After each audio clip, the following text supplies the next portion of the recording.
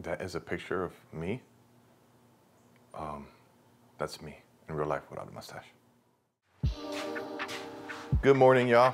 I hope you're having a good day.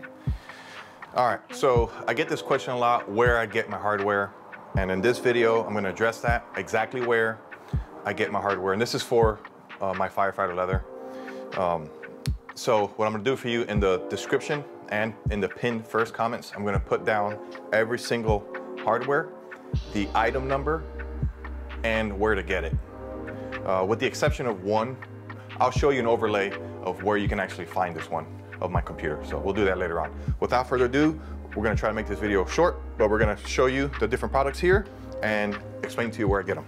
All right, let me turn the camera around and punch you in the face. You wanna get punched? Alrighty, so this is the hardware I use for suspenders, radio straps, and this is for glove straps and chin straps over here. So everything I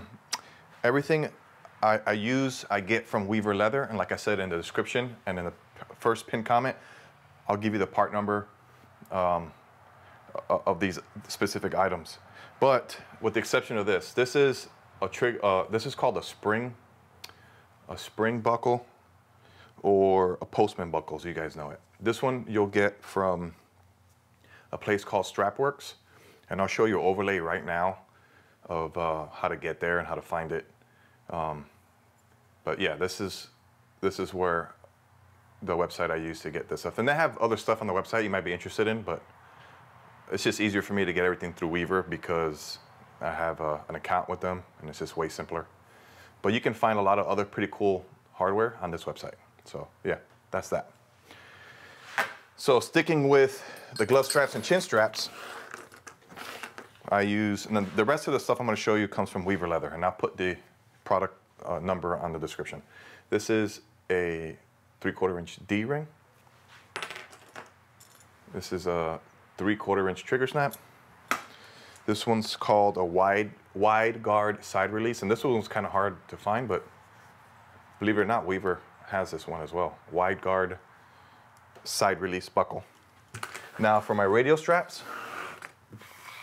and suspenders, I use this in lieu of a snap. I don't like snaps, but I use this a lot. And this is called a button screw stud, or the industry also calls it a Sam Brown stud. And this is pretty cool because it's just a screw that screws in there. I put Loctite in there though, so it doesn't unscrew. But yeah, it's a screw. I love it.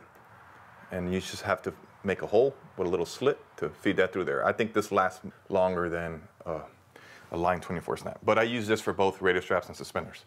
So a radio strap, believe it or not, it's real simple. Only two types of hardware. You have your trigger snap, 1 inch trigger snap. I use 4 of those, and a D-ring. I use this D-ring for my holster itself. And I made a video on this a long time ago. I'll put a link up here on why I do it this way. And the reason why I make my holsters like this is for this reason we're talking about right now. It's just easier to use a lot of the same hardware for different things. If you guys notice all my bag builds, I use a lot of these a lot of this hardware.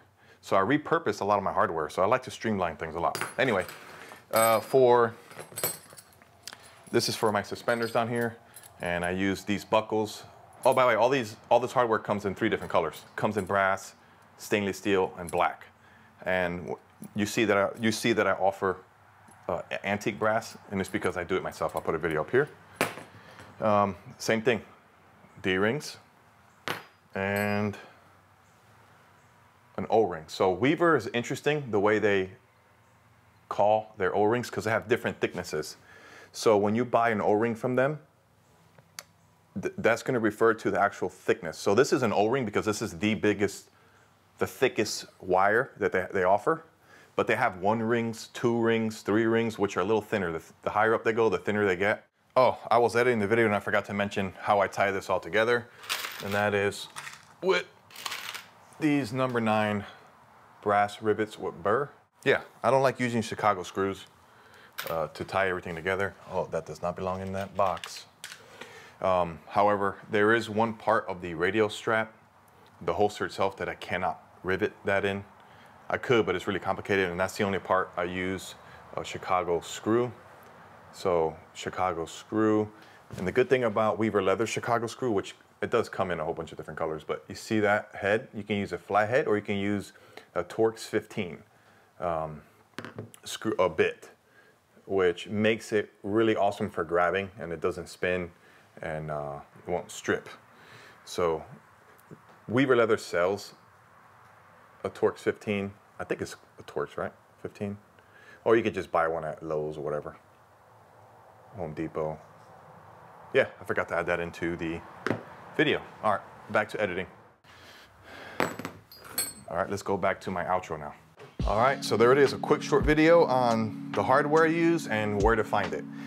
In the description and in the pinned first comment, you'll see the product number, and yeah, I hope this helps somebody. I get this comment quite a bit, but I figure I'd make a quick video. And also, I'm done with the video, but if you want to stick around and see another ridiculous outro, that's up to you. But other than that, have a good day. God bless you guys. Yeah, yeah, look at my mustache grow, yeah. I got nothing now. Look at it grow really slow. Here it comes, here's a twist. Look at it, it's growing a lot now. I look really handsome, I look really handsome. Look at my mustache grow. I love this mustache, I love this mustache. All right, so this is the last of my everyday shop picture videos. This is the end result of my mustachio.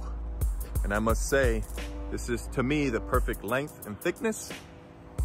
And I think I learned how to finally trim it a little bit. And yeah, there it is. Haha, bye. Thank y'all. Thank you very much for watching me.